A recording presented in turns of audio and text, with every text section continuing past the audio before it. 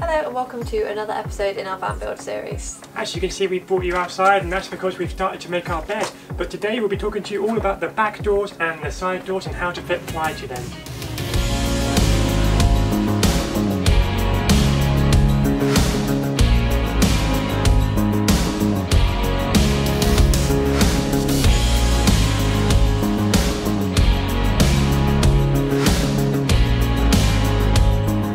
In this video we're going to explain all the mistakes we made while we were fitting these ply panels to our doors, and then we're going to explain exactly how we overcame these problems, and we ended up finding a really quick, easy way to make them.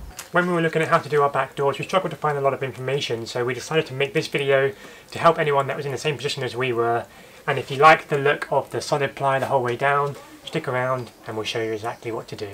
A lot of people actually leave their doors with a lot of metal showing, but because we wanted to put insulation underneath, and also because our doors are bright red, we decided to cover them. But since then we've painted all of these in-between bits with some white metal paint, and it looks really nice. We chose to use the same ply as we did for the walls, which is 3.6mm, and it's been very handy because it's quite thin, which means that it can follow the curve of the back doors very easily. The first door was a complete experiment. We had absolutely no idea what we were doing. We were lucky because our doors had a sheet of really thick MDF. It was kind of cut to the right shape, so we used that as a guide, and we cut our new ply slightly bigger than that, just so it was easier for us to hold it up to the door and draw around it. As we held it up, all we had to do was cut out a little bit for this, a little bit for this bulge, and a little bit for the bulge up top, and that allowed us to get a really rough size where we could hold it against there and see what we needed to do next.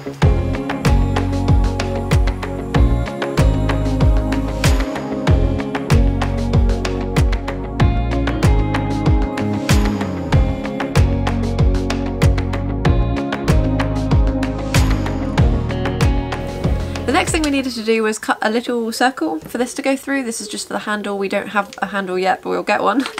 So we just put a little blob of black paint onto this little sticky outy knob, and then we put the ply on top and it left a little mark, and then we knew where to cut it, and we just cut it with a little hole saw. Following that, what we did was we took a pencil and we sketched the edge of the doorway following this curve here so that the ply would be sat nicely against the edge of the door. But as you will soon find out, that was mistake number one.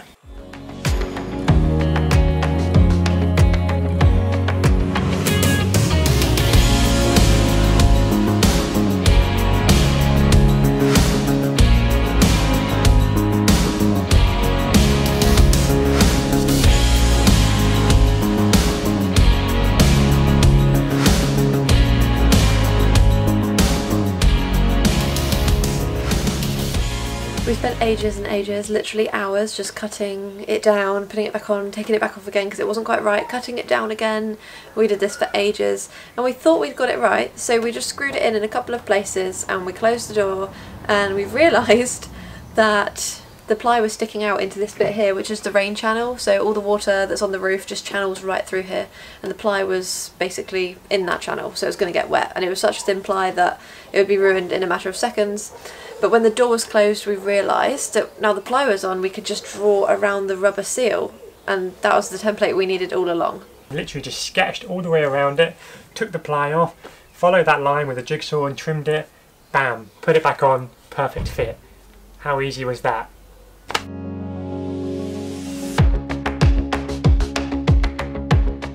So after all of our hard work, we came back the next day to start working on the second door, and instead of taking us about 5 hours, it actually took us under an hour with our newfound knowledge. Now that we know that the ply had to sit on the inside, all we did was give it a really rough cut. We took some care while cutting out these bulges, but other than that, we just made it small enough so that we could shut the door. We then just took the pencil, went around the trimming again, took it off, used the jigsaw to trim that, put it back up, and it was pretty much finished. We just needed a little bit extra to just trim it down properly and make it to the perfect size. And that was it. It was so much more simple. We couldn't believe how easy it actually was once we'd mastered it, and the only thing that went wrong on our second door was when we drilled into the metal, the drill just got tangled in the recycled bottle insulation and we literally couldn't get it out, so we had to take the ply off to untangle it all and then put the ply back on. So quick warning, the recycled bottle insulation is really strong and don't drill into it.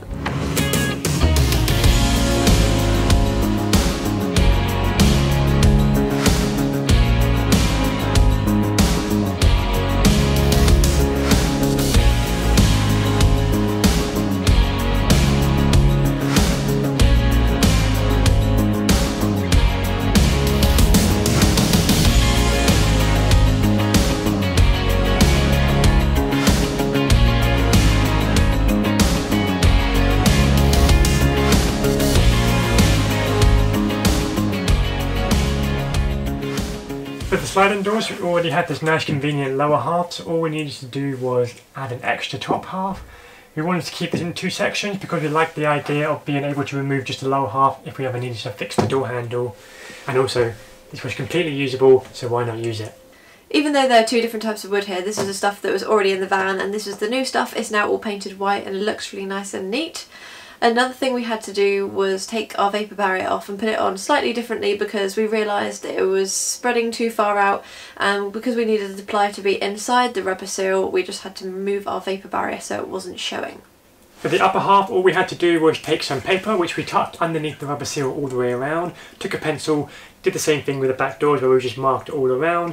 We then took this paper off, cut around the line, put the paper down onto a nice fresh sheet of ply, drew another line around that just to be safe so we weren't just cutting next to paper, and that was it. We used a jigsaw to cut this piece of ply and it didn't quite fit because there's a bit of a curve that goes up here, so we had to just keep cutting it until we got it right, and eventually it was perfect. And that brings us to the end of the video. And if you like this video, please feel free to give it a thumbs up and subscribe, and if you click the little bell button you'll be notified when we post a new video, which is every Sunday. And we hope that that helped you. I mean, it's such a simple trick, but it's something that we really wish we knew before we started. And next week we're going to be talking about our ceiling, so we will see you then.